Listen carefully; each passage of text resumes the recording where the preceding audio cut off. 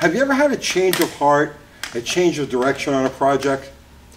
I haven't. Like my whole life, I've always envisioned a car as a finished thing, and then worked on it till I got to the point that it fit the vision, you know. So this is the first time, I think this is the first time in my whole life that I'm at that point where I'm having a change of heart and a project is going to take a change of direction. But I have good reason for it. So we started this channel almost, it'll be 3 years in September. And in that time, we've built 3 project cars. You know, we've got Bottle Rocket, we've got the Plan Z Dart, now we have the Miata. All 3 of them are together running, driving cars, but they all need to be worked out. They all need to go out and do their things. And because of the way we're set up, I'm a one-man band as far as like turning wrenches goes. So I can only do so much. I can only be in so many places. I can only, you know, work on so many things. I think I do a pretty good job, to tell you the truth. But that's besides the point. So the Gambler car, otherwise known as the Slag Hammer, the goal was to have this finished by September for the Tennessee Gambler 500.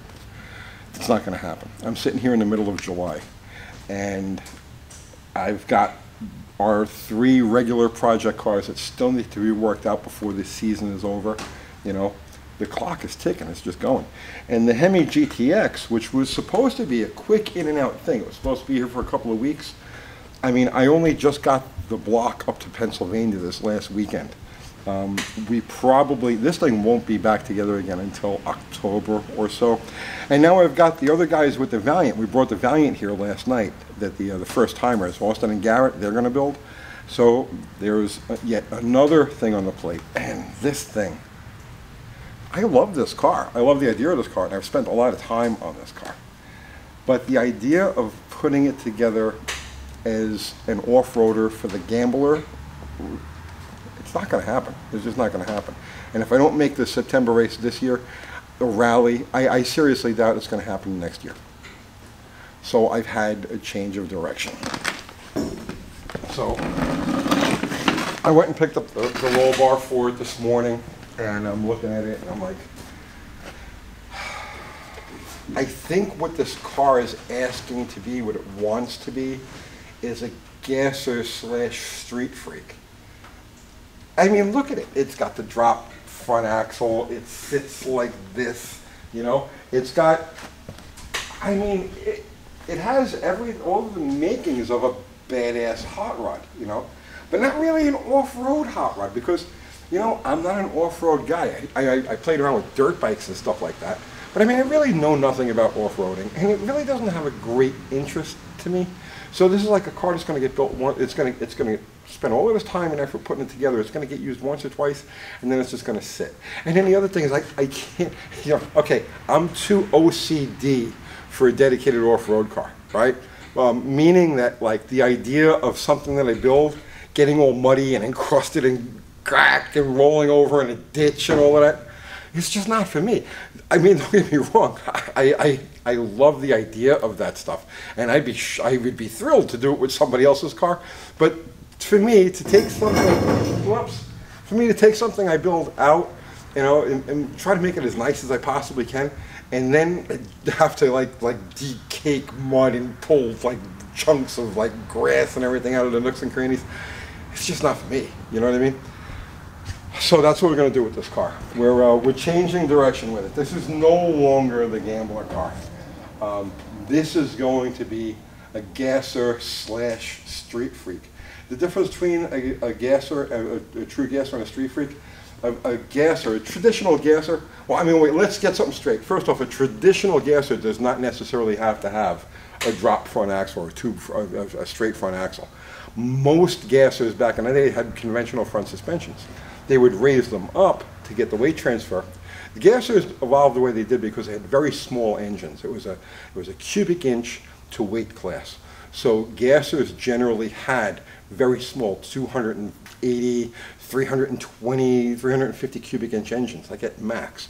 And so in order to get those cars to actually transfer weight without having torque, they pre-built the weight transfer into the car so that, you know, with the nose up, all that much more gets to the back tires.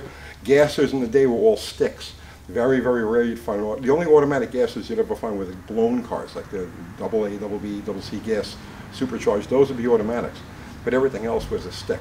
So they'd rev their 308 cubic inch engine to 9,000 RPM, sidestep the clutch. They'd have huge, heavy flywheels on them, and that was it. Boom, they'd go. Today's gasser is kind of an idea rather than a duplication of the old days. But that's besides the point. The gasser thing is cool, and I like it. The difference between a gasser and a street freak, gassers had a nose-up attitude. They were dropped in the rear. A street freak was up all the way around. It was a common thing in the late '60s, the early '70s. So what they were doing is they were emulating that out of proportion look that a gasser had. And this thing kind of fits the bill. To make this car work on a drag strip type of thing, I mean, I'd have to drop it maybe an inch or two in the back. You know, not that big of a deal. The front end is fine the way it is. And I'm thinking a blown motor. I think I'd like to have a supercharged something or other in here. But that's the thing now. We're changing direction on this car. You know, I'm sorry if this disappoints any of you guys. You know what I mean? Because I was looking forward to it too. I worked my tail off on this thing when we first moved into the shop here. I mean, I welded on it. And, I mean, you know, with the goal of making this event. But, you know, it's not going to happen. And I'm cool with that. I'm cool with that. I hope you're cool with that too. So I'm going to pick away at this thing, let's say, over the winter, you know. And in the spring we'll have something we can go maybe do some hooning with, you know, too, right? You know, just a fun car. And in the meantime, we can dedicate our serious efforts towards the cars that we've already built. They're already ready to run. They're waiting to fulfill their destiny and their purpose. You know, or scatter themselves. Either way, it makes for great video, right? Regardless of what direction we go with this car, it's definitely, you know, more street or more strip. Either way, it's definitely going to be a big block. This is the 383 that we had planned on building for it. This was going to be just normally aspirated. I got a nice set of closed chamber heads over here that I got to set up for it.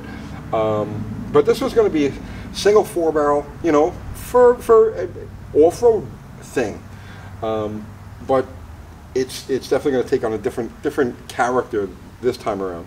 I would like to have a supercharged motor in the mix, so there's a good chance that this will end up being it. Now they don't make any. Nobody makes, as far as I know, and I look for it. Nobody makes a low deck Mopar blower manifold, so we'll probably end up having to fabricate one ourselves out of like a dual quad manifold or something like that. But again, see, not sure yet. It's an evolving idea and it's an evolving project. But you know, you guys, I mean, we have every other engine, every other Chrysler engine is like pretty well represented here. You know, we got slant sixes, we got small blocks. You know, we do have a big block stroker build planned for like next year. You know, we have that blue Roadrunner that's in the garage. That's like a pre-channel project car. That's got a 400 in it now, but I've got a 452 that I want to build for that.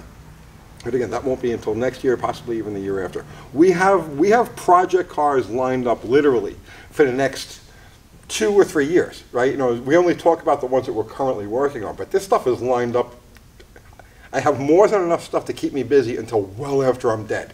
So we're not going to run out of material anytime soon. But like I said, it's this car, one way or the other, no matter what direction it takes, is going to be a big block. So that'll keep you big block guys busy or happy for a little while, I hope. So that's it. I'll see you tomorrow.